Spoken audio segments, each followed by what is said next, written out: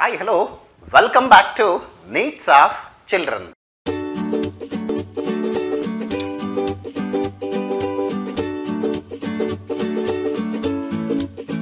In this session, we are going to get the information about 10th Standard Social Science English Medium History Unit number 1 Advent of Europeans to India. Before we are going to get the information, if we are watching for the first time our channel, please subscribe for more informative videos. Let's come to the Advent of Europeans to India.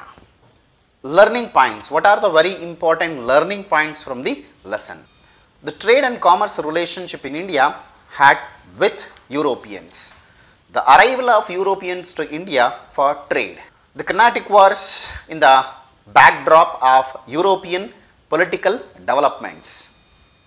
The Battle of Plassey, Battle of Buxar and dual government system. The British policy of aggression. So these are the learning points from the lesson Advent of Europeans to India. There were trade and commerce relationship between India and Europe since ancient times. There was great demand for Indian spices like pepper, cardamom, ginger and many other spices in Europe. The trade relationship continued between India and Europe and other Asian countries during Middle Ages. The Arab merchants carried the Asian merchandise into Constantinople of Eastern Roman, which was under the control of Byzantium Empire. Italian merchants would buy these goods and then sell in European countries. Like this, Constantinople was the center of international business and considered as the gate of European trade. So Constantinople become, now you can see in the map where exactly the Constantinople is locating. So that Constantinople is become Europeans as the gate of European trade. While Arab merchants had gained monopoly over the trade in Asian countries, Italian traders had gained monopoly over trade in Europe. While Arab merchants had gained the monopoly over the trade in Asian countries, Italian traders had gained the monopoly over trade in Europe. The merchandise from Asia had brought good profits to Italian merchants. The reasons for the discovery of new sea route to India. Among that, the first one, the fall of Constantinople. What were the reasons for fall of Constantinople? I think you have been studied in 9th standard.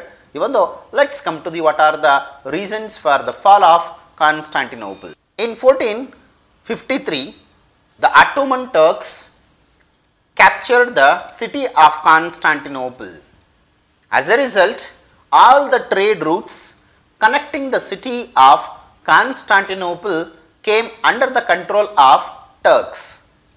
The Turks started levying too many taxes on the goods passing through these routes. As a result, the merchants felt that the trade was not profitable. Meanwhile, Spain and Portugal were attempting to break the monopoly of Italian traders. They started encouraging courageous sailors to find a sea route to India. The invention of compass, astrolabes and gunpowder provided further impetus to this venture. New sea route to India, Vasco da Gama, the Portuguese sailor who left Lisbon and reached Kappadu near Calicut on the east coast of India in 1498. Thus, the Europeans' dream to find out the sea routes to India as well as Asian countries, it is come to true. This route continued to be the route of trade between India and Europe for many years. Like this, Portuguese were the first to re-establish trade between India and Europe. European trade companies to India. Let's come to the which are the European companies came to India and settled in this place. With success of Portuguese, many Dutch, French and English arrived at India for trade. This development not only changed the history of India, it also changed the history of European countries. Portuguese were the first to arrive at India for the trade, were also the last to leave India on the sea route. After Vasco da Gama, Francisco de Almeida arrived in India as the Viceroy of Portuguese. He implemented blue water policy in order to establish the supremacy over the sea instead of supremacy over lands. So after that, Alfonso de Albuquerque, who came after Almeida, is considered as the real founder of Portuguese Empire in India.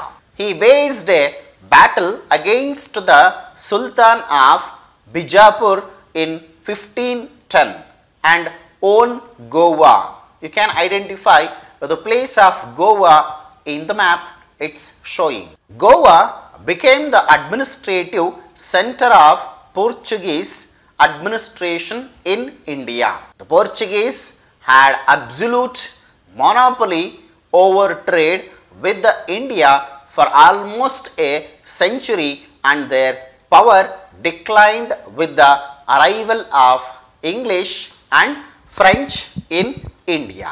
And the next one more, the European company, that is Dutch. Dutch company in India 1602 with the aim of doing business with eastern countries and entered countries like, in India the Dutch company came into existence in 1602 with the aim of doing business with eastern countries and entered countries like India, Java, Sumatra, Indonesia and very importantly spices rich islands. They choose spices rich islands. They established warehouses in Surat.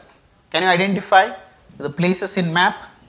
Surat, Brach, Kambe, Cochin, Nagapatnam, Masalipatnam and Chinsor, other places in India.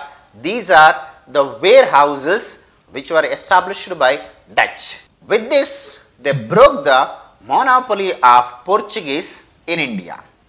Later, unable to face competition from English and French, thus Dutch limited themselves to spice-rich islands. After the Dutch, one more very important the company, that is British East India Company.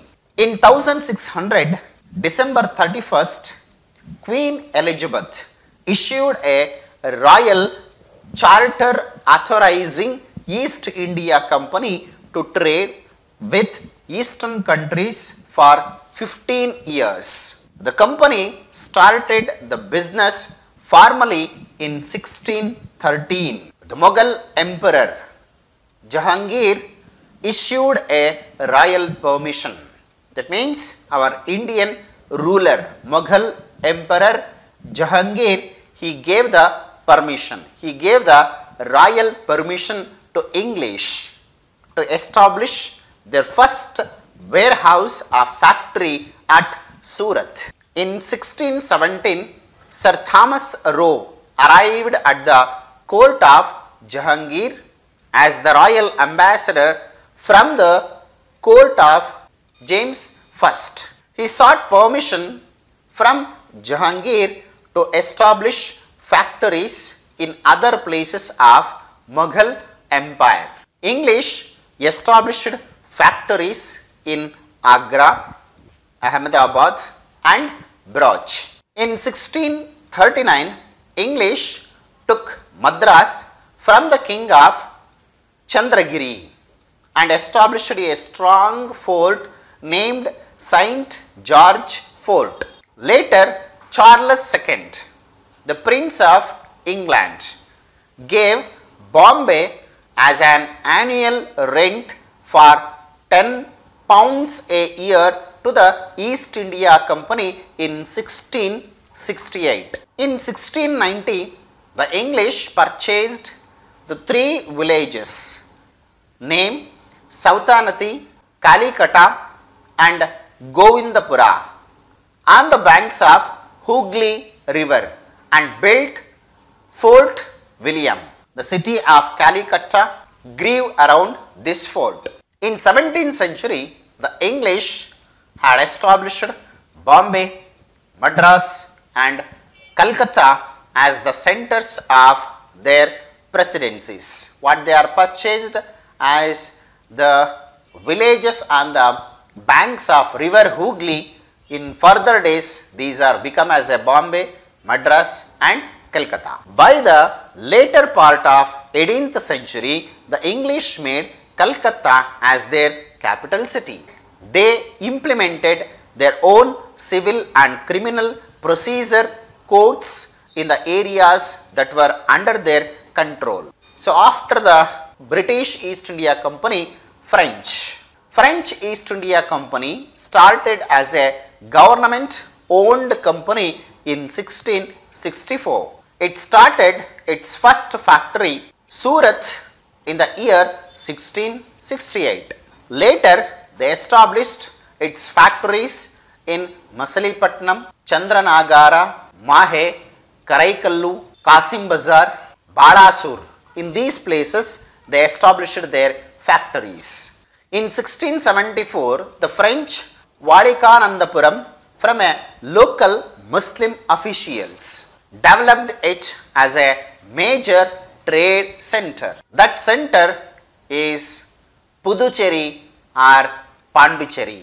So, in further future days, we used to call it as Puducherry or Pondicherry. So, here the French East India Company, behind that the person name called as Dupleix, who arrived in Pondicherry as the Governor General of French, had the high ambitions of establishing French as the major power in South India. This ambition led to Carnatic wars with the English. Okay, so that's it today's class. In next classes, we are going to get the Carnatic wars. What are the competition between English and French? With this, there will be a Carnatic wars. Okay, thank you. Have a nice day. See you in the next session. Until, keep watching my channel.